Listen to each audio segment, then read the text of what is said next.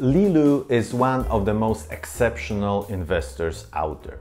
He came to United States from China after he was involved in Tiananmen Square protests as a student. And he started studying in United States, and there he stumbled upon a lecture by Warren Buffett. And he really found this whole value investing thing quite interesting. So what he did, he took his students' loan money and he started investing that. And when he ended the university, he had $1 million in his bank account. After that, he started Himalaya Capital and he became friends with Charlie Munger. And right now, he is responsible for investing Charlie Munger's family money. So if you have one of the greatest investors in the world giving his money to another investor to invest that, well, that tells a lot about the quality of this man. So today we are going to look at Lilu's US stock portfolio. We know he invests in other places, mainly in China, but we don't have any concrete data on that. So we can have a look at the US stocks thanks to the 13F filings that just came out recently.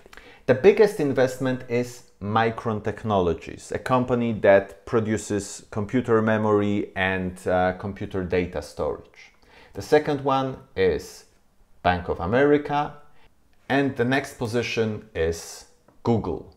And actually in this quarter, Lilu doubled that position. It was his biggest investment. And the fourth position is Berkshire Hathaway, and the last one is Apple, over 5%. There are two main stories for this quarter for Lilu. One is Google, we'll get to that later, but the other one is a company that he actually sold, and that is Meta. Lilu bought Meta at Q2 of 2020 for a price of around $227. Then he bought some more at Q3 2020 for $261, and then he started to sell Q4 2020 for $273 and Q1 of 2021 for $294. So he made some money on that investment and he still had a lot of shares. And he kept them till Q4 of 2021 when he bought more shares for $336. And after this acquisition, Meta reported their quarterly results and they were really bad and the price went down. Lilu held on for another quarter, but the second quarter of 2022 he sold 100% of his shares for around $188. So we of course don't know the exact prices, but they were in the vicinity of the prices that I show here. We can calculate that in the long term he probably lost around 10% of his investment, but of course the prices may have been different, so maybe he broke even. And then we have to ask ourselves, why did he sell at that price? Is it because he believes that Meta is going down? And I did a video about Meta, so you can find the link in the description. Or was he just tax harvesting? So basically he got some gains from other investments, and by selling Meta right now he can show a loss on his tax return. But let's go through his portfolio. So Apple, that's an investment that he made at Q4 of 2020, and he didn't change it till now. So he bought the shares around $132 and now they are worth $136. Of course, in the meantime, there were some dividends. So it's a pretty stable situation. Next up is Berkshire Hathaway. And he invested in Berkshire in Q3 2021, and same story as with Apple, no change there. The price was around 272 when he bought the shares, and at the end of Q2 2022 the price is very similar. Okay, so let's get to the interesting stuff. Google. As you can see, we have two lines here because Li Lu bought not only shares that he had, which are Class C, but he also bought some Class A shares. The difference is that Class C doesn't have any voting rights.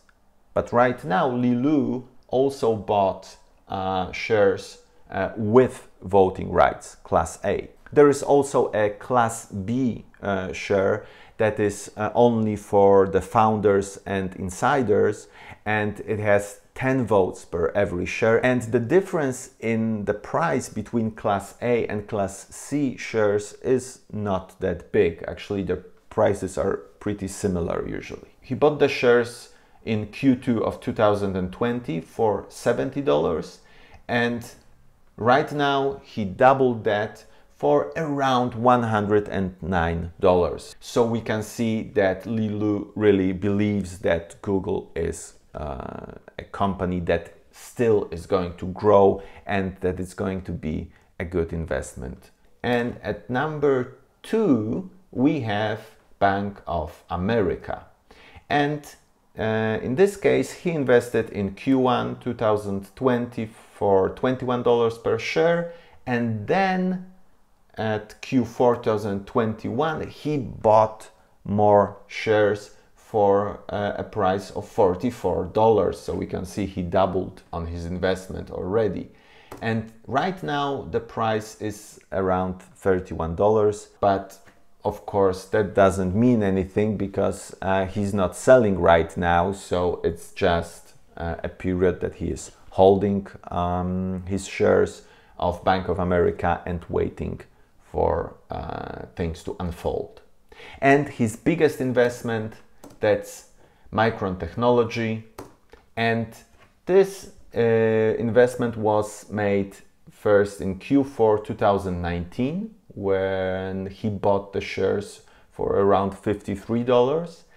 Then in Q1 2020 he bought some more for $42, and then in Q3 2020 he bought even more shares for $46, or around $46.